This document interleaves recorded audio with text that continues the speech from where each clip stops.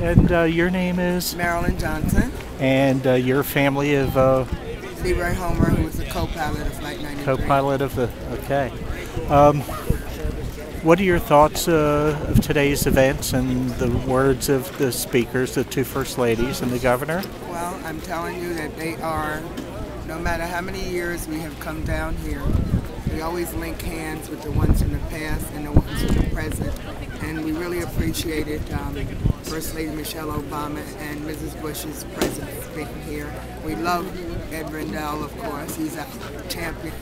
And we love the park department, the park rangers, and we love the people of Shanksville. Everybody has been so gracious since 8-1. Where are you from? New York. New York City. Yeah, so we've journeyed down here every year, and we would not have missed it. We would not miss not seeing the guys and the ladies and all the people that we've met here. They're our family.